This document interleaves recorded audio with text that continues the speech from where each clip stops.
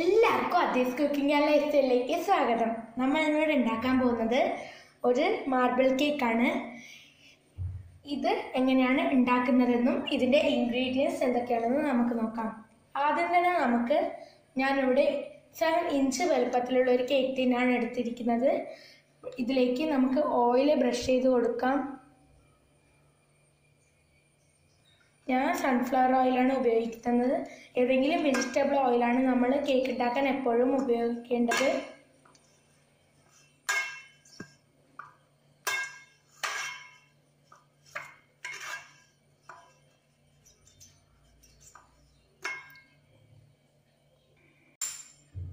ഇനി ഇതിൻ്റെ മുകളിലേക്ക് നമുക്ക് ഒരു ബട്ടർ പേപ്പർ വെച്ച് കൊടുക്കാം. നമുക്കിനി ഈ കേക്ക് ടിൻ മറ്റൊരു സൈഡിലേക്ക് മാറ്റി വയ്ക്കാം. അതിനുശേഷം ഞാനിപ്പോൾ ഒരു അരിപ്പ് വെച്ചിട്ടുണ്ട്. ഇനി ഇതിലേക്ക് നമുക്ക് 1 കപ്പ് മൈദ ചേർത്ത് കൊടുക്കാം. ഇതിലേക്ക് 1/2 ടീസ്പൂൺ ബേക്കിംഗ് പൗഡർ ചേർത്ത് കൊടുക്കാം. 1/4 ടീസ്പൂണ് ബേക്കിംഗ് സോഡ ചേർത്ത് കൊടുക്കാം. പിന്നെ 1/4 ടീസ്പൂൺ ഉപ്പും കൂടി ചേർത്ത് കൊടുക്കാം. ഇനി നമുക്കിത് നന്നായി ഒന്ന് അരിച്ചെടുക്കാം.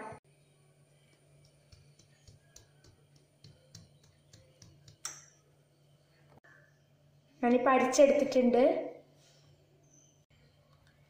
ഇനി ഒരു ഡ്രൈ ആയിട്ടുള്ള ഒരു ബൗൾ എടുക്കാം. ഇതിലേക്ക് 3 മുട്ട പൊട്ടിച്ചൊഴിക്കാം.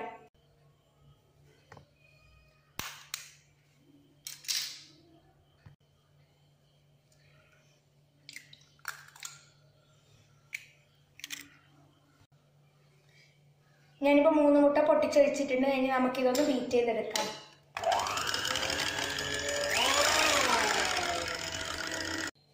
പത്ത് സെക്കൻഡ് ബീറ്റ് ചെയ്തതിന് ശേഷം ഇതൊന്ന് പതഞ്ഞ് വന്നിട്ടുണ്ട്.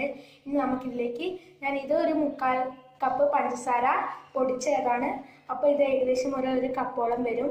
1 കപ്പ് എന്ന് പറയുന്നത് 250 ml മെഷറിംഗ് കപ്പാണ്.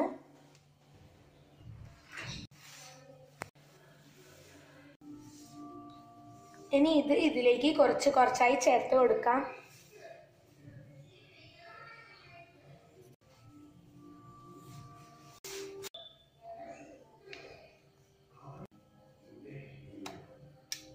കുറച്ചായിട്ട് ചേർത്ത് കൊടുക്കാം.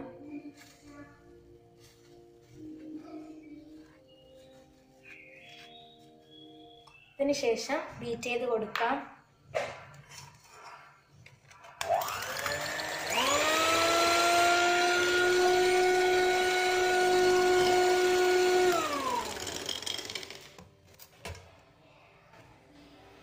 ഇനി ഇതിലേക്ക് വീണ്ടും കുറച്ച് ചേർത്ത് കൊടുക്കാം.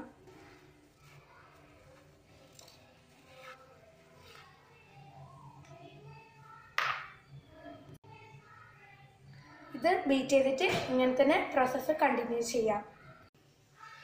9 മിനിറ്റ്സ് ഫുള്ള് ചേർത്തിട്ടുണ്ട്. ഇനി നമുക്കിത് നന്നായിട്ട് ബീറ്റ് ചെയ്ത് കൊടുക്കാം.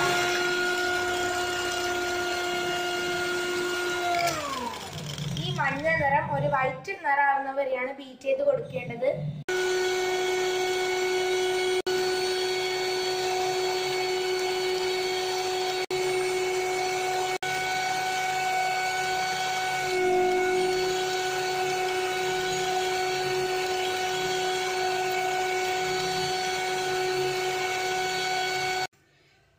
ഇങ്ങനത്തെ ഒരു വൈറ്റ് കളർ വരുന്നതും ഈ സ്റ്റേജ് വരെയാണ് നമ്മളിങ്ങനെ ബീറ്റ് ചെയ്യേണ്ടത്. ഇനി നമുക്ക് ബീറ്റ് ചെയ്ത് നിർത്താം.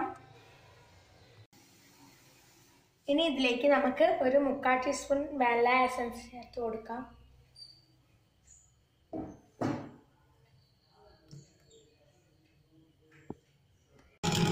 ഇനി ഈ വാനില എസൻസ് ഒന്ന് മിക്സ് ചെയ്ത് കൊടുക്കാം.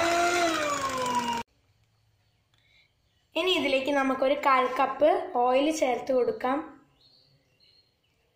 ഞാനിപ്പോൾ ഇവിടെ സൺഫ്ലവർ ഓയിലാണ് ഉപയോഗിക്കുന്നത്. നിങ്ങൾക്ക് ഏത് വെജിറ്റബിൾ ഓയിൽ വേണമെങ്കിലും ഉപയോഗിക്കാം.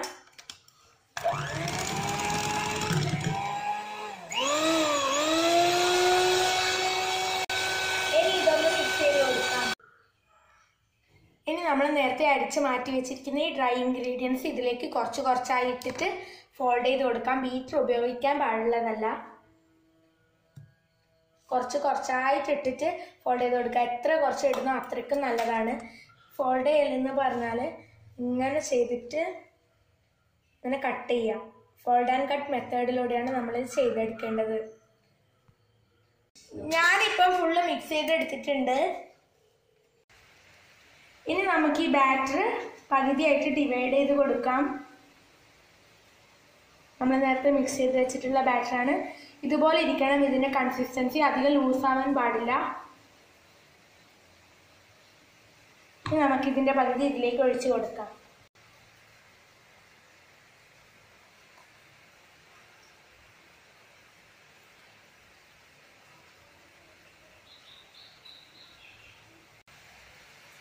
ഇനി നമുക്ക് ഞാനിപ്പോൾ ഈക്വലായിട്ട് ഡിവൈഡ് ചെയ്തെടുത്തിട്ടുണ്ട്. നമുക്കിനി ഈ പാത്രത്തിലേക്ക് കൊക്കോ പൗഡർ ചേർത്ത് കൊടുക്കാം. ഞാനിവിടെ 1.5 ടേബിൾ സ്പൂൺ കൊക്കോ പൗഡറാണ് എടുത്തിരിക്കുന്നത്. നമുക്ക് ഇത് നന്നായിട്ടൊന്ന് മിക്സ് ചെയ്ത് കൊടുക്കാം.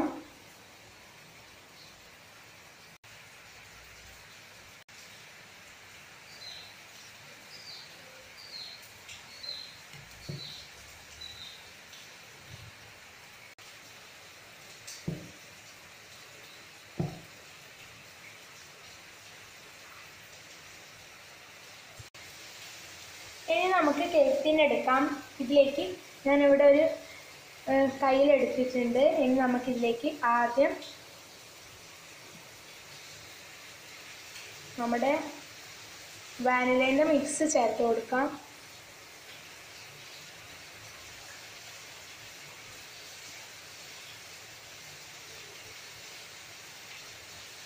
ഇനി ഇതിൻ്റെ മുകളിലേക്ക് നമുക്ക് ചോക്ലേറ്റിൻ്റെ മിക്സ് ചേർത്ത് കൊടുക്കാം.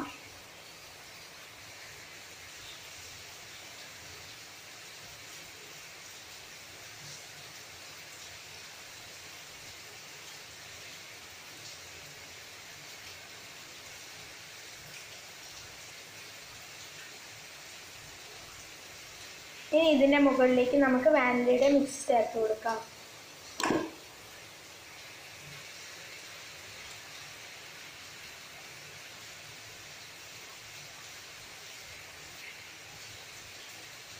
ഇനി ഇതിൻ്റെ മുകളിൽ നമുക്ക് ചോക്ലേറ്റിൻ്റെ മിക്സ് ചേർത്ത് കൊടുക്കാം.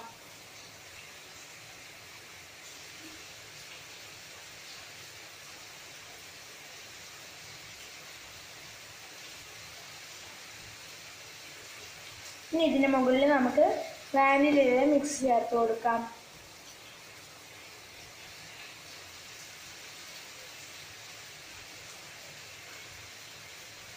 ഇനി ഇതിൻ്റെ മുകളിലേക്ക് നമുക്ക് ചോക്ലേറ്റിൻ്റെ മിക്സ് ചേർത്ത് കൊടുക്കാം.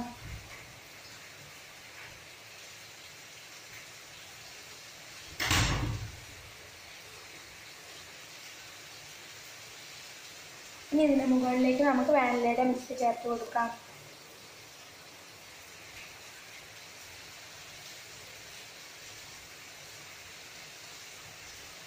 ഇനി ഇതിൻ്റെ മുകളിലേക്ക് നമുക്ക് ചോക്ലേറ്റിൻ്റെ മിക്സ് ചേർത്ത് കൊടുക്കാം.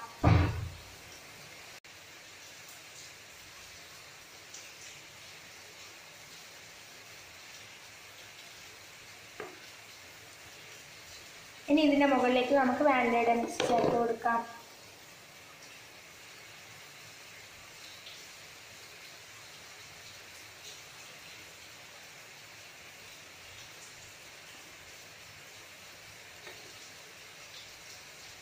ഇനി ചോക്ലേറ്റ് മിക്സ് ചേർത്ത് കൊടുക്കാം.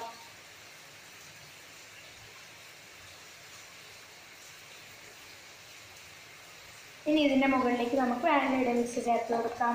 ഇങ്ങനെ റിപ്പീറ്റ് ചെയ്തുകൊണ്ടേയിരിക്കാം. ഞാനിപ്പോൾ ഇതാക്കി എടുത്തിട്ടുണ്ട്. ഇനി നമുക്കൊരു കത്തി കൊണ്ട് ഇങ്ങനെ വരഞ്ഞു കൊടുക്കാം.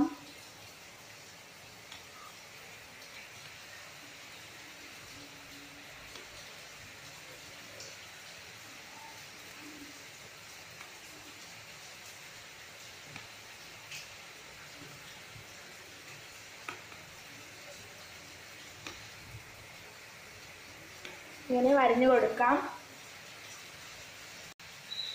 നമുക്കിത് ബേക്ക് ചെയ്തെടുക്കാം. നമ്മളിന്നിവിടെ ബേക്ക് ചെയ്തെടുക്കുന്നത് ഓവനിലല്ല. നമുക്ക് എങ്ങനെയാണ് ബേക്ക് ചെയ്തെടുക്കുന്നതെന്ന് നോക്കാം. അതിനു മുമ്പ് നമുക്ക് ഇതൊന്ന് ടാപ്പ് ചെയ്ത് കൊടുക്കാം. എയർ ബബിൾസ് ഒക്കെ പോവേണ്ടിയിട്ടാണ് ഇങ്ങനെ ടാപ്പ് ചെയ്ത് കൊടുക്കുന്നത്. ഞാനിപ്പോൾ ഇതിലാണ് ബേക്ക് ചെയ്യുന്നത്. ഇതൊരു ഇഡ്ഡലി കുക്കറാണ്. ഇതിൻ്റെ മുകളിൽ ഒരു സ്റ്റാൻഡ് വെച്ചിട്ടുണ്ട്. ഇത് ഞാൻ 5 മിനിറ്റ് പ്രീഹീറ്റ് ചെയ്തതാണ്. നമ്മുടെ കേക്കിൻ്റെ ബാറ്റർ ഇതിലേക്ക് വെച്ച് കൊടുക്കാം.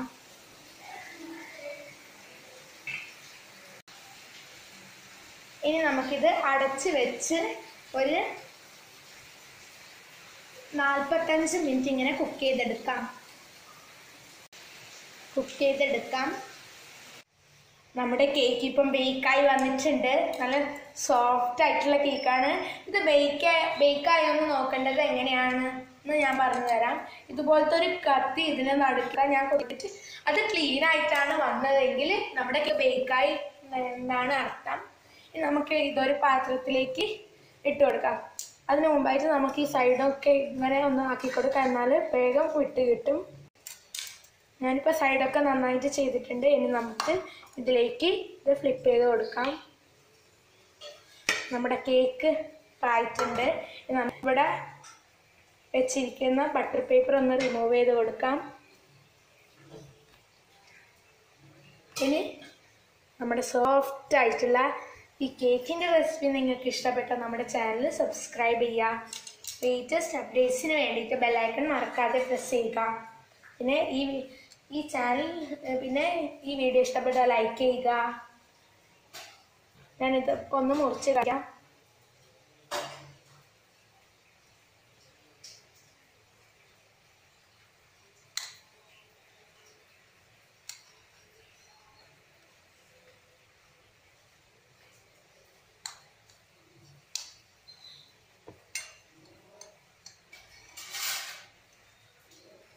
സോഫ്റ്റ് ആയിട്ടുള്ള അടിപൊളിയായിട്ടുള്ള ഈ കേക്ക് ഇപ്പോൾ റെഡി ആയിട്ടുണ്ട്. Thanks for watching.